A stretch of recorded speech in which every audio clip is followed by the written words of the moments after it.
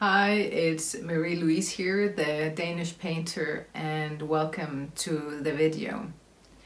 I wanted to just show my face and say hello, and I'm really excited about today's video on loose landscapes.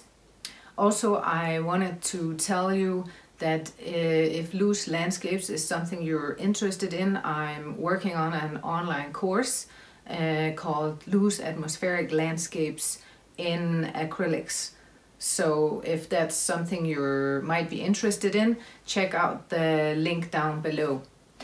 And without much further ado, let's jump right into today's video. First, a quick look at the colors in today's painting. I have my usual trio of burnt sienna, yellow ochre and indigo. And then I wanted to try out this color I've had for a while called Burgundy. It just looked really interesting. And I'll be using only one size of brush, a 1.5 inch, and my painting knife. I wanted to talk a bit about something that is quite hard for many of us and that we struggle with, and that is staying loose or painting in a loose style. For a long time I painted very realistically and also in a very detailed manner, so I know the struggle. And I thought, why not share some of the things I do to stay loose when I paint landscapes. One of the best ways to stay loose is to use a large brush. The ones I use are household brushes from the hardware store, so they're not for any kind of fine art brushes or anything. They're cheap, but they're also excellent.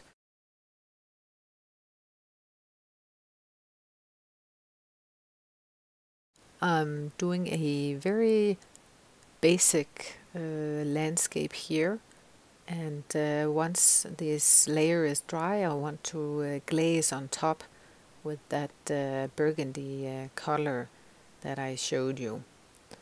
If you are interested in a video about glazing, I'll link to that at the top of the screen. This burgundy color is very transparent, and I really like the new colors that are created when I glaze it on top of the yellow underneath.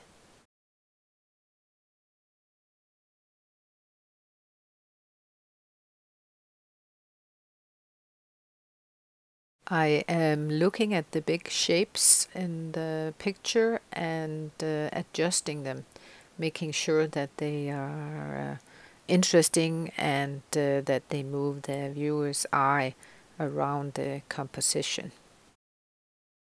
It's much easier making the adjustments now than later on, so really it's worth checking your values and the big shapes as you move along in your painting process.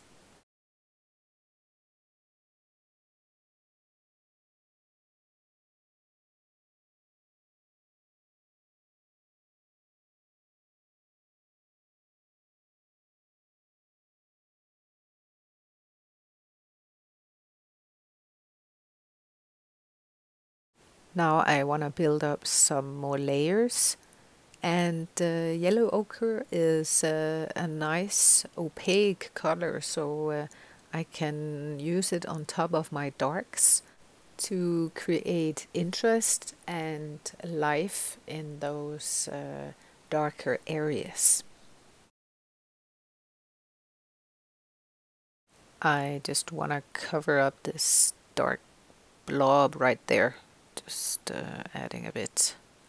And now I'm really just adding different mixtures of yellow ochre and also a bit of that burgundy, and to just get different shades of warm and beautiful colors.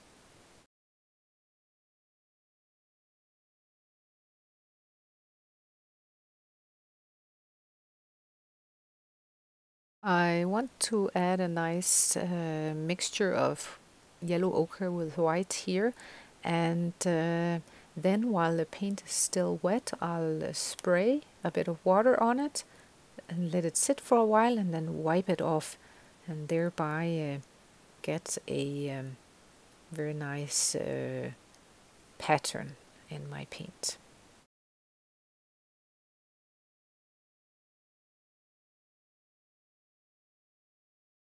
I use this technique to create texture in my paint. And you might think, well, what are those marks? What's it supposed to be? Is it flowers? Is it, what is it? But really, it's up to you. And it's another way to stay loose, because it's up for interpretation. You can use this texture to areas. So here in front, it could be flowers.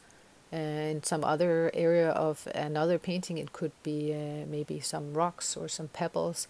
I also use it sometimes in my sky area of my paintings to suggest rain or snow.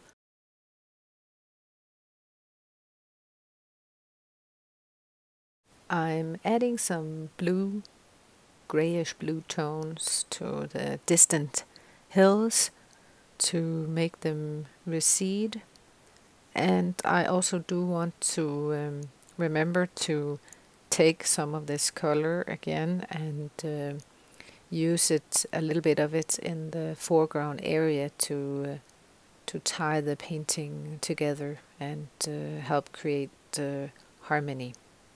Also, I really like the contrast of these warm golden colors in the foreground, and then these cooler gray tones in the distant hills.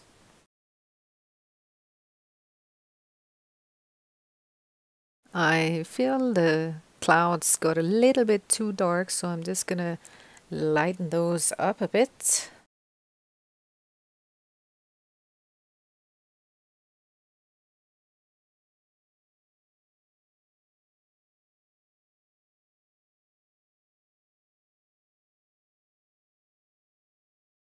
That sky still looks a bit too dark once it dried, so I'm gonna give it another layer and try lightening it up a bit more.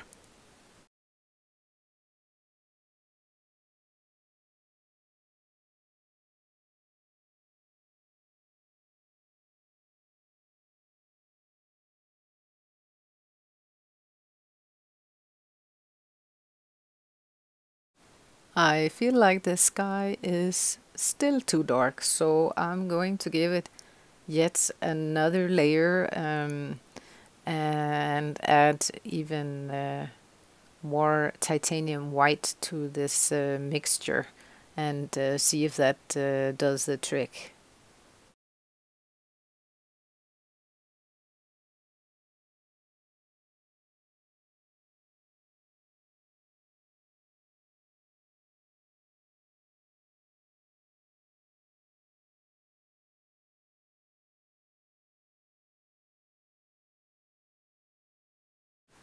And I'm gonna add some of those lines.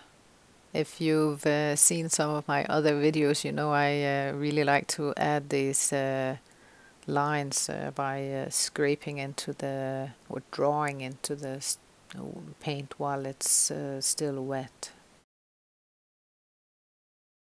Adding a bit more of that bluish gray to the foreground, and I think we're ready to have a look at how the painting looks.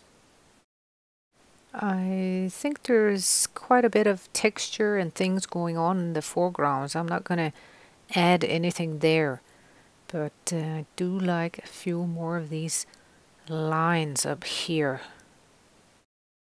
That burgundy color turned out very nice in this painting. I like how it gave the whole landscape a sense of springtime. So did you try out a new color that became a favorite? Or is your new color still in the drawer with your art supplies? Let me know in the comments below, and see you next time.